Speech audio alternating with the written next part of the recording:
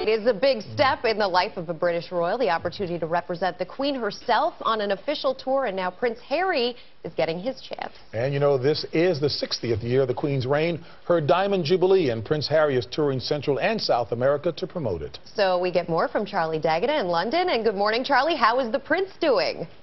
Good morning to you, Rebecca. Well, judging from the reactions, he's going down very well. Prince Harry long ago shed the reputation of the party prince. He's now a respected army pilot and a representative of the royal family, but that doesn't mean he can't have a little fun, all in the line of duty.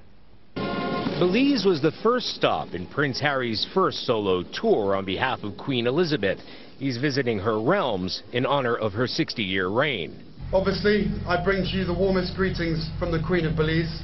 I am only sorry that she can't make it and that you're stuck with me. The prince's private secretary said Harry would bring his own brand of enthusiasm to his tour of Central America and the Caribbean. It's a role he embraces with gusto. Got the noisy corner here. A bit more noise on this side, please. There's a serious side to all the fun. His job is to make the boss look good, drumming up support for his grandmother, the Queen. Your Majesty, you are an inspiration to us all, and it therefore just remains for me to name this street Her Majesty Queen Elizabeth II Boulevard. Unu con Mekrigo Party.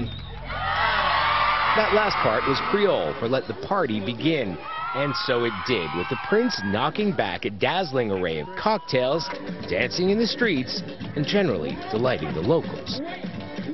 I'm speechless right now. I don't even want to wash my hands. Prince Harry will be shaking a lot more hands over the next few days. He'll head to the Bahamas and to Jamaica, where he'll line up on the starting blocks against the fastest man in the world, Usain Bolt. Living the dream. Charlie Daggett at London, thank you. We have lots more to come, and we'll be right back.